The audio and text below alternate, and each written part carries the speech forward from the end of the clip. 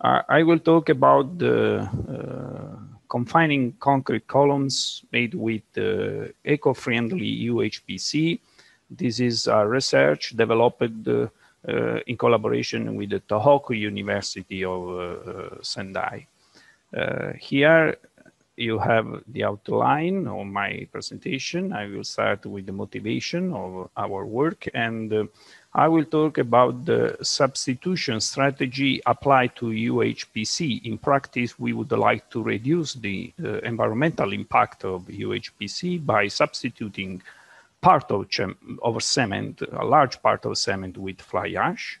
Then we use this more environmental friendly UHPC by confining concrete cores. I will show you some tests and results of the test, and let's say a procedure to use this new UHPC.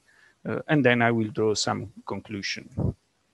So, as you well know, the UHPC has very high performances, both in tension and in compression. And these performances are coming from the lower water binder ratio with respect to traditional concrete, and due to a dense microstructure. However, the environmental impact of UHPC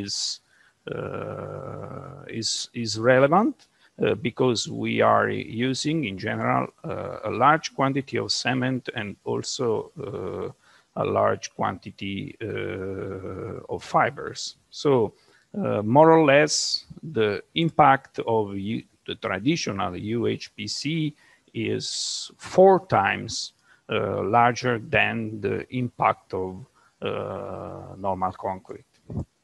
So our idea is to reduce the content of cement and tailor a new UHPC with a content of cement similar to the concrete, to the content that we have in ordinary concrete, and by substituting part of this cement with fly ash.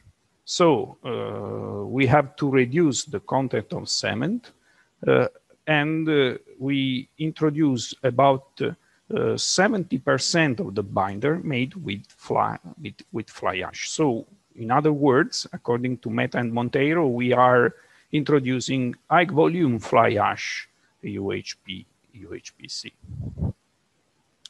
So these are the 4 series of UHPC we analyzed. FA0 is the reference UHPC. In this case, we don't have any content of fly ash. On the contrary, you have silica fume, silica sand, also wollastonite, water, superplasticizer, and defoaming agent.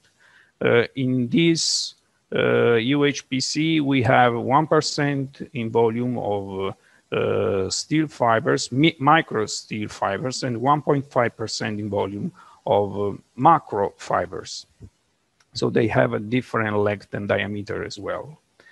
With respect to FA0, we reduce the content of cement by substituting in FA20, 20% of cement with fly ash. In FA50, the 50% of the cement is replaced by fly ash, and FA70, 70% of cement is substituted by fly ash. So in practice, we analyze these 4 types of UHPC.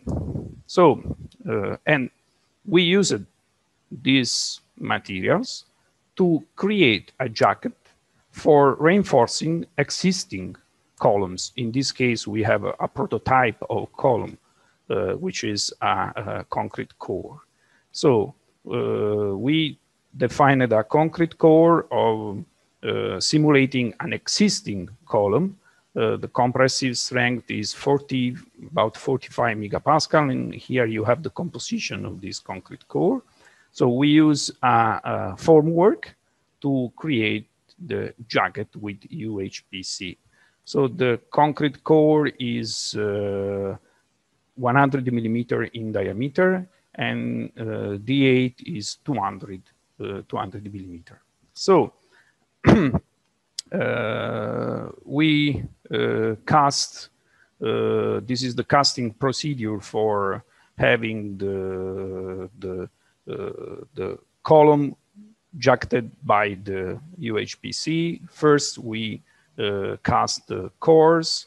Then after 2 days, we remove the mold. And in the 10th days, we created the jacket.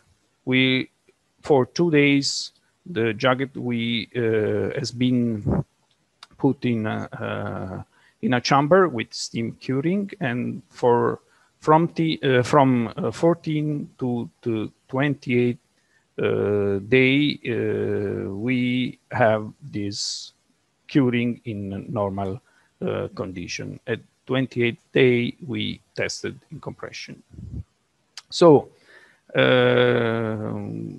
what is the goal? Is to vary the type of UHPC from FA0 to FA70, and of course the thickness of this jacket, with the aim of having the best performances. What does it mean, the best performances? Not only the mechanical performances, but we would like also to achieve the best environmental performances. So for this reason, we we tested 11 types or 11 combination of the FA from 0 to 70, and the thickness from 25 millimeter to 75 millimeter. In total, we tested in compression 33 specimens, like the one you have reported in this picture. So here you have some pictures regarding the uniaxial compression test. The first one on the left is the unconfined core, and the last one is the confined with the UHPC. Here you have some results. We have the relative stress with respect to the strength of the core versus the strain in compression. So the thickness of the jacket is constant, and here you have the results by varying the type of the UHPC. As you can see, in the red one, we have the unconfined, and then in the other cases, we have the confined with UHPC. As you can see, due to the confinement, we have an increment of strength, the compressive strength of the bull specimen, and also the peak or the strain at which we have the strength is increasing with respect to plain concrete. Of course, the thicker line here is FA0, the UHPC without any substitution. If we increase the substitution, of course, the performances of the UHPC is decreasing, and the compressive strength of the bull column jacketed by UHPC is decreasing as well. So if we report the compressive strength, the total compressive strength in this diagram, on the abscissa we have the thickness of the jacket, we can find such a kind of linear relationship between the maximum stress, so the strength, and the thickness, starting from a fixed value of the strength of the core. In this linear relationship, the slope, S, is a function, a linear function of the substitution rate. So what does it mean? That if we want to increase the mechanical performances for a given UHPC, we have to increase the thickness.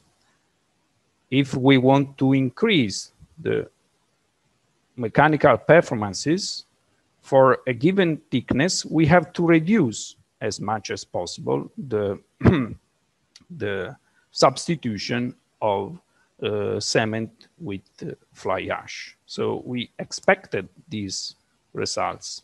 And we also expected the ecological performances that we measured according to the environmental impact or unit impact of the component of UHPC. As you can see, the carbon footprint for producing the material increases if we increase the thickness with a fixed UHPC. For a given thickness, we reduce the impact if we increase the substitution rate of cement with fly ash. In few words, we have the opposite results with respect to the mechanical performances. So we increase the performances if we increase the thickness and reduce the substitution rate. But if we do this, we increase the environmental impact. So how can we define the best material with the best thickness for this type of application? For selecting the best TI, thickness of the jacket, and the best rate of substitution, we introduce this procedure. The input, as you know, is the strength of the core, the existing structure, the strength of the existing structure, and also the strength that we would like to reach. Okay, I will be finished soon. Okay, and the strength of the boule column that we would like to reach. So we start without any substitution. Then we fix a substitution. We evaluate the slope of the linear relationship. Then from the linear relationship, we define the thickness. So we compute the volume of the jacket, the global emission, and then we repeat this procedure up to the complete substitution. Among all the data we obtained, we select the minimum value or the thickness corresponding to the minimum amount of CO2. So if you can see here some of the results. So for instance, if we consider this line related to the maximum strength of 70 megapascal that we would like to reach, as we replace the cement, we need a different thickness, but we have a different amount of CO2. So as you can see, the minimum, which is reached also in the other situation, is around the 50% of substitution of cement with fly ash. So these are the conclusion of our work. In practice, we found a linear relationship between the thickness of the jacket and the compressive strength of the boule column. So the core with the jacket. Both the strength and the impact of the column increase if we increase the thickness and we decrease the content of fly ash. So we defined a procedure in order to define the best UHPC and the thickness as well. So in all the analysis we performed, we found that the best substitution rate is around 50%. So this is the end of my presentation. Thank you very much for your attention.